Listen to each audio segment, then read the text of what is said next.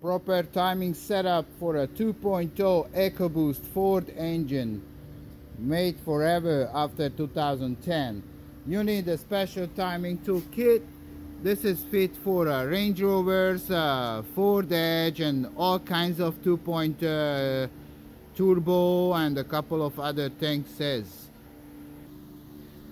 Before you put it back to the oil pan, see on the bottom, this is a balancer assembly.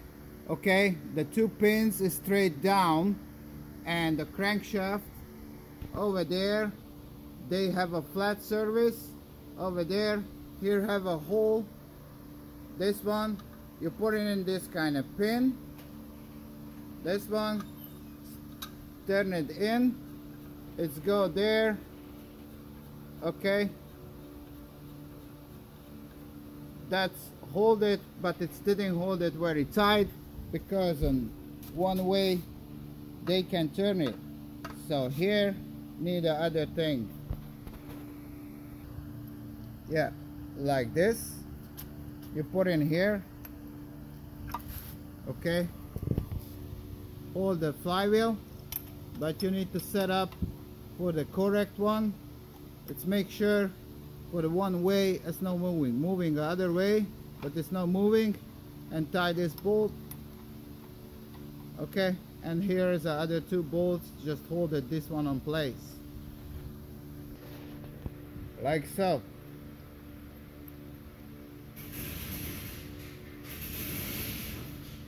Yeah, make sure the crankshaft is didn't move.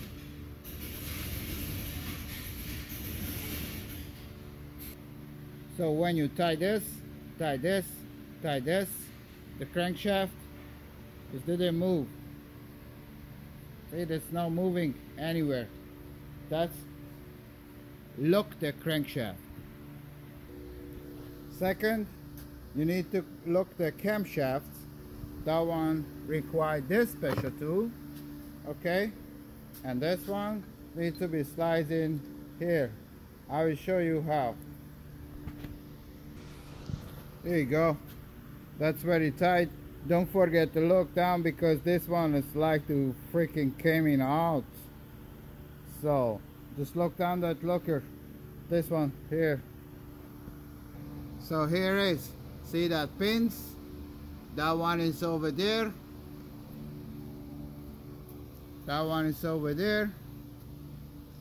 That one is over there. This is part one.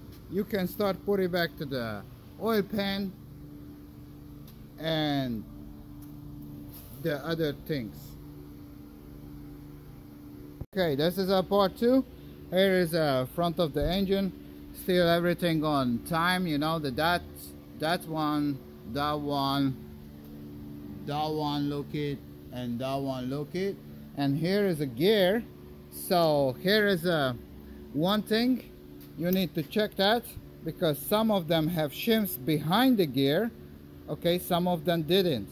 So you see that shim, it's have a special surface. If you see that, okay, so that one you put it on, and the gear, you put the gear. So first go to the shim. The one hand. So first go to the shim, and the gear for the tiny ones is go inside, because that is drive to the oil pump. So that's free spinning, it's not keeping. So here is the oil pump gear. You cannot mess it up, because they not rounded. You see that they have this, and inside the gear, you know, have that. So you can install that just only one way. Yeah, okay, it doesn't matter how they say. This is not sensitive. You don't need to line up this, just how is the personal preferences. Here goes the bolt. This goes in. I don't know yet the torque specs, but just first just hand tight until I assemble the the full timing. But actually the correct way to install this, hanging up to the new chain, and you just slide it over there. It stays on place. There it is, because that is free spinning, and grab the bolt and tight. And after that you just install the stupid spring-loaded tensioner here, but it's a two-hand, like that. See? Yeah, the spring is just socket over there, so this is not too tight. So this is how we do on Ford Edge. AQQ is just drop off the other engine. That's my problem is valve cover is broken. I need to replace it. Okay, wiring corners, and the main problem is this one have 110,000 miles, so probably hold the same freaking problem. You never know, you never know. Do this, dealing with this. So here was the old one, you know, that is broken. Here is a new one for $200 something from Range Rover, but also it's made by Ford. You see over there, Ford Motor Company, FOMOCO. So the 4-bolt, that is an intake side. Okay, I need a washer over there on the back just hold the bolt. And this one don't have a decorative position, you just snag it in and just hand tied. Same thing on the exhaust. That one have only 3 bolts here on the front, you know, and check this, same thing as a good. Okay, so that is just snugged in. Here we go, and just hand tied it all the way in. Oh, and you just wrap around to the chain. After that, make sure the connection pin it's just facing out on the front of the engine, otherwise it's no special direction to installing the chain. So actually it doesn't matter, just you put it on here. It's everything fit inside here and here too. It's very loose. So let's go to the next step. So here we go. That is a chain guide. One of them is a surface flat, other one is step down. So that is a step down. The flat surface go inside here. Okay, that one, and have special bolts over there, all there and there, like so. So this one like what it look like, and you just slide it there, here, just hand tied here, and the other one is coming over there. You just put it there. Yeah, and you can torque that down as a 7 Nm, so actually not too much more than hand tight. The side coming the other one, that is not biggie. Here is the pin that slides in there. There you go, and that one here, and here is coming the tensioner. But before that, we need to do something. So here is coming the tensioner, and don't forget this filter here, it slides in here. This is a turbo feed line, it slides in here. Okay, don't lose it, don't lose it. So this is how it's supposed to be look like. Okay, and done. But you always need to pay attention that is there. Okay, so right now they install the freaking tensioner, and here is a new tensioner. You put in here.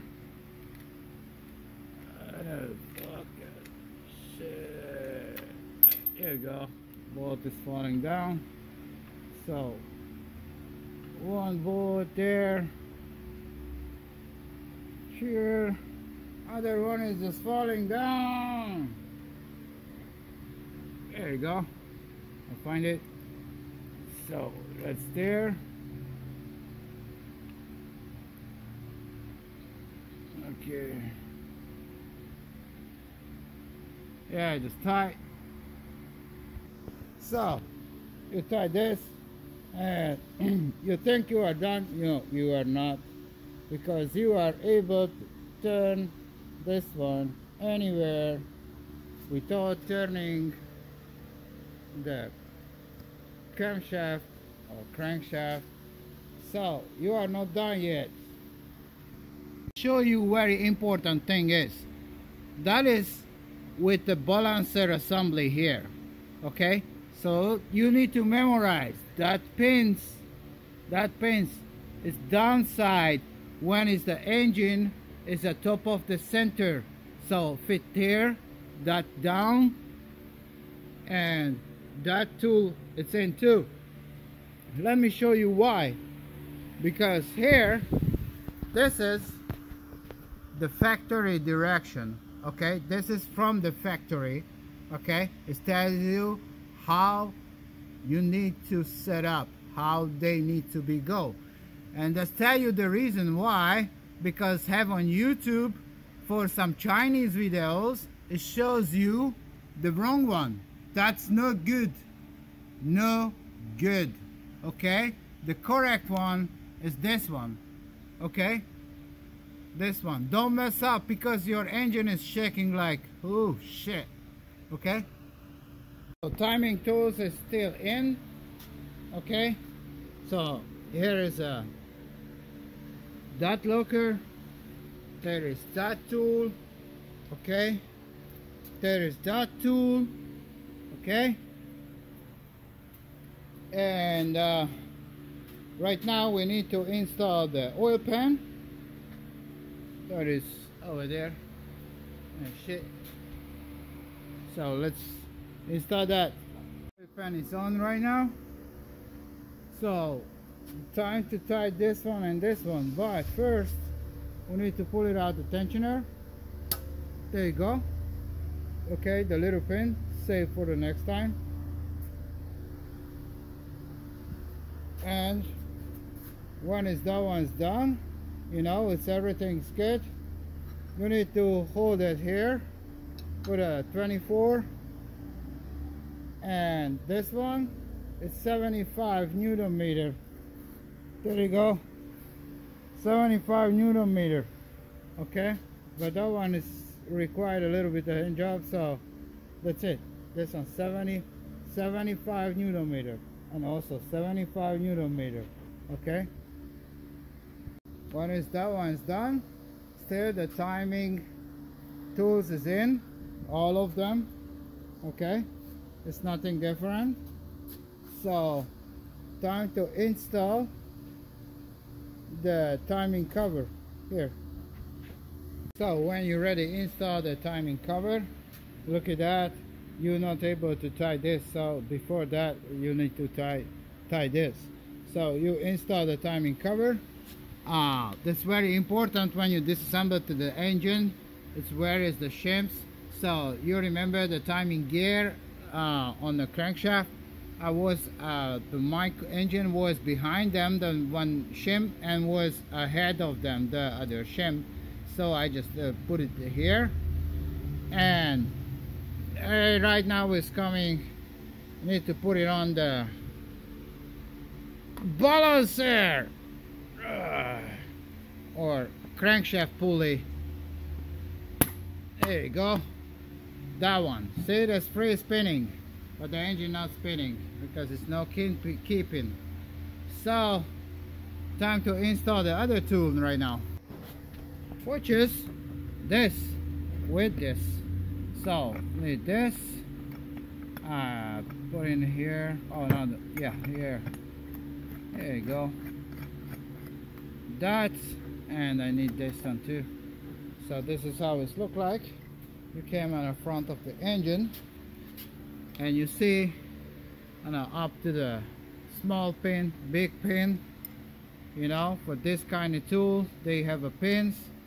So put there to there, and that one needs to be somewhere there, but you need to hit it there. Okay, let's make sure it's everything on place, and just put the bolt in it here. So that's hilarious. Hilarious is stupid. Right now, time to go into the bolt, the crankshaft bolt. There you go. There's this, and just put them in. I said put them in. There we go. It's a 21 mil. Okay, but before we tie this, we need the other tool, which is this, the crankshaft position sensor alignment tool. Here is a crankshaft position sensor, and this one is this is how it looks like, the crankshaft position sensor. And this one is slides on.